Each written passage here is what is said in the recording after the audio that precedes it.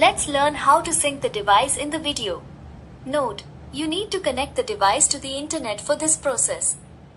As you can see here, we have two options. We need to click on the admin profile. Here, you need to enter the 4-digit admin PIN. For example, my admin PIN is 1234, so I am entering the admin PIN.